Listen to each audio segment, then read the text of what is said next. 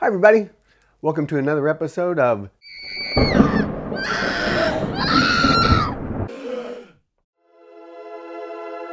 Today we're going to be talking about Jaws.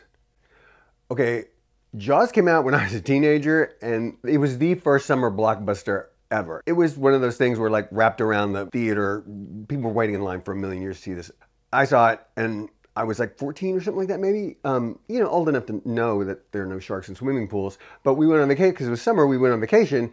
Swear to God, I would be like swimming, and right as I was getting close to the edge of the pool to get out, I would be terrified, and I would just scramble out of the pool, just like and I just knew he was right, the shark was right at my feet, just ready to get me, just the bite, just as soon as my foot got it, like, damn it, like that. Ridiculous, right? Because I mean, you're sitting there and logically, there's no way a shark could be in this pool, even if an evil villain had put one in there, you could see him. So it makes no sense to me why this happens. Now here's the thing.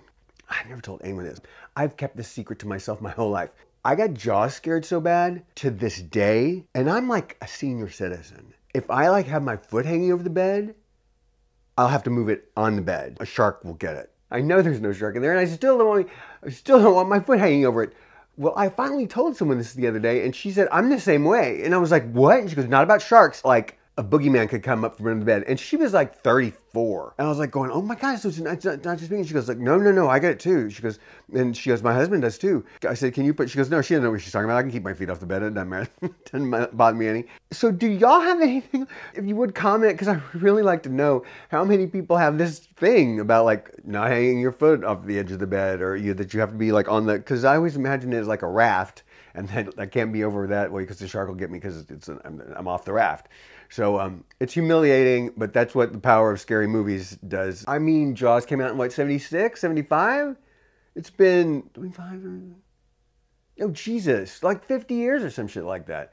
So 45 years. So yeah, that's fuck you Steven Spielberg.